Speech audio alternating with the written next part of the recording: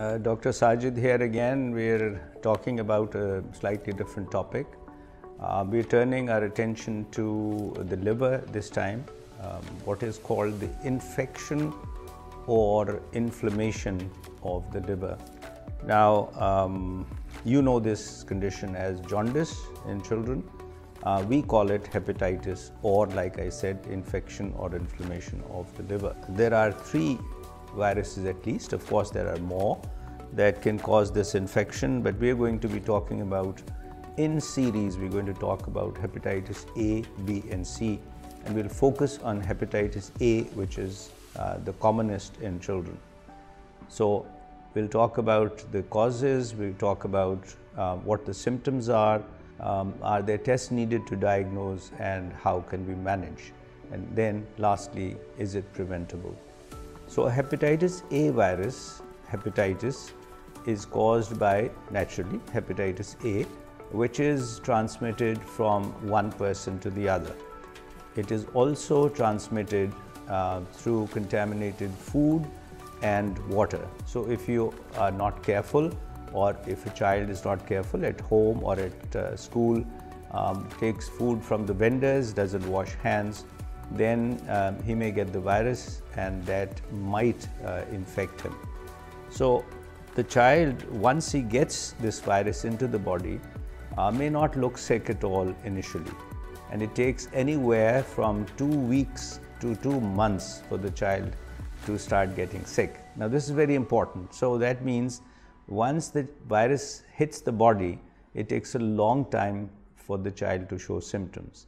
And the symptoms are that the child gets a little bit of fever, he may be a little out of sorts, he doesn't want to eat, he might vomit, he just feels poorly, he has no energy, he seems to be lethargic, and he's just laying around, and if you offer him even his favorite food, he's not going to like it. So at this time, it's very difficult to diagnose, and when the doctor checks him, he will go over the sequence of events, what has happened, examines and checks the liver. So oftentimes the liver is what we call a little tender. It looks all right, looking wise, but when the doctor checks the liver, it's a little sore, as we call it. And then the child develops the hallmark of this particular problem, and that is jaundice. And jaundice means yellowness of the skin as well as of the white of the eye, what we call sclera. So jaundice, once it appears, then the parents know what the problem is, and then they seek medical attention. So the doctor will then examine the child and make sure that this virus has not affected the child very seriously, and that the child is capable of being able to fight this infection on his or her own.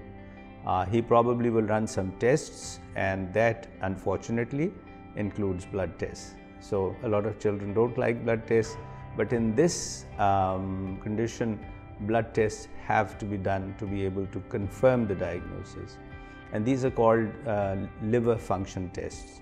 So after these are done, then the doctor will confirm the diagnosis of not only of hepatitis, but if he has run tests about what particular virus caused it, then he'll tell you that it is a hepatitis A virus disease. Now that the disease has been diagnosed, he will tell you that the child should continue to eat normal food. Of course, that includes whatever the child eats normally, depending on his age, but to avoid food from the market, from places that sell food that is not very clean, and that the child should be washing hands, especially after going to the toilet and before eating, and not to share food with other people in the family, especially the other children. And you can eat pretty much everything. The only thing that we don't recommend is a lot of fried foods, a lot of oily foods. And many parents restrict their child's diet unnecessarily. So he can have whatever he wants except foods that he doesn't like or give him a little bit of nausea. Very rarely medicines need to be given, but generally not, and it takes a good 1 week to 2 weeks for the child to recover. Again, this is one of the conditions where the older child is, the greater the sickness. And so younger children seem to tolerate it better and they recover nicely. Now, is this preventable? Yes, it is. So one, I've told you, good hygienic habits, and we've been harping about this all the time: hand washing, personal hygiene, clean food, clean water, be careful. So those are general principles. But there is a prevention vaccine which is called the Hepatitis A vaccine or immunization, and it is given in a series of 2 shots. The first one being given at the age of 1 year, and the second one given anywhere from 6 months to 1 year later. It is a safe vaccine, it is an effective vaccine, and it prevents hepatitis A from not only your child but other people in the family. So prevention is possible. It's a disease that can cause incapacitation in a small percentage, fortunately. It can